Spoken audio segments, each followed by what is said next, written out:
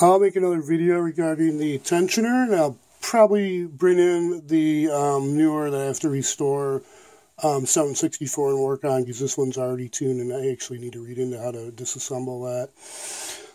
So let's just focus on the pedal. Similar situation, I think it's common with these carbon pile resistors. Basically a bunch of little discs, and I'll show I'll pause and show a website that details better than I will.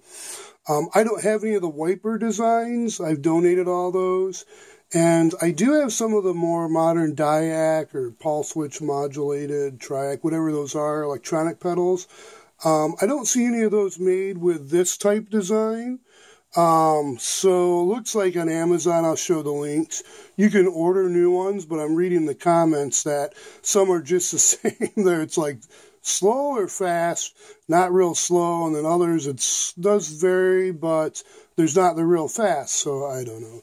I do see I have one other, a Netchi machine that uses this, but I only have the machine inside. The cabinet where the pedal is of course outside and stowed away behind and under stuff.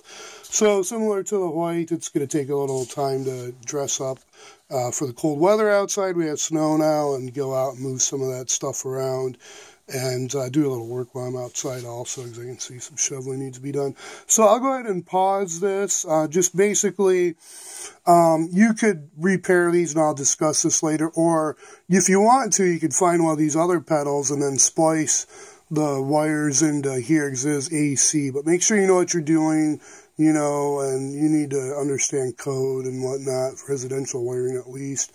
So when you splice these together, you don't have, you know, leads that'll come off later if Wago or wire nuts are used, if you're using the same outlet. But I'm going to go ahead and pause and show you what's available new if you want to try. But yeah, it seems a little hit and miss. So I'd almost think one of the electronic pedals I don't have in front of me.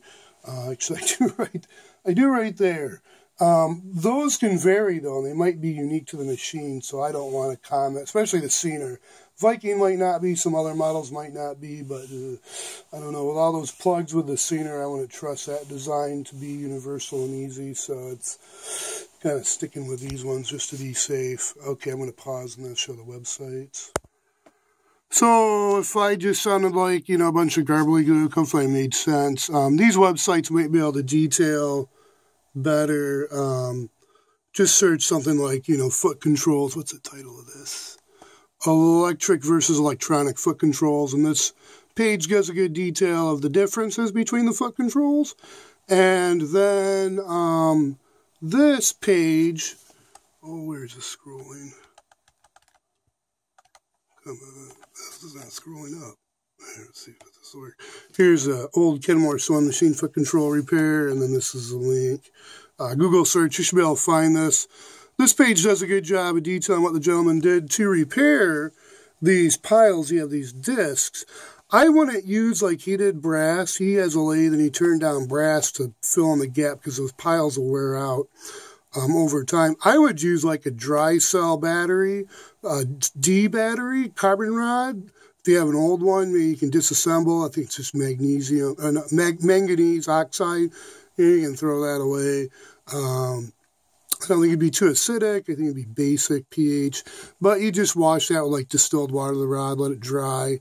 And then if you have a lathe, you know, maybe you can take a cutting disc, Dremel tool, mount that on your tool holder.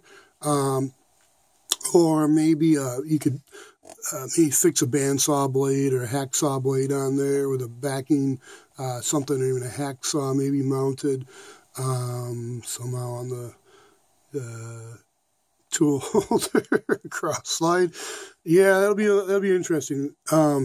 Anyways, probably even can put in a vise and just by hand with a Dremel tool or a hacksaw if you're really careful.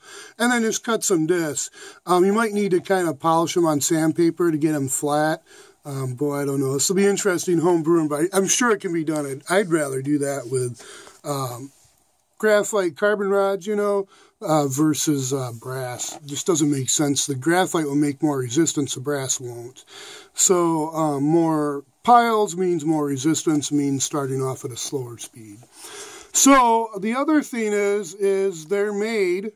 So this machine looks like, reading the comments, this pedal I mean, on Amazon starts off slower and just doesn't go as fast, maybe. I'm guessing it's going to be variable because these carbon piles and handling. There's another one that's an all-metal design. It's a couple bucks more. This one reads like it works great, but some say it's the same thing. You know, you get doesn't go, and then all of a sudden it goes really fast. So I don't know. You know, these designs, that's probably why eventually they went to the more efficient, you know, digital electronic designs versus these analog electric designs. Okay, I think that answers the question there, and I can't think of anything else. So have a good one, be safe. Until next time, bye for now.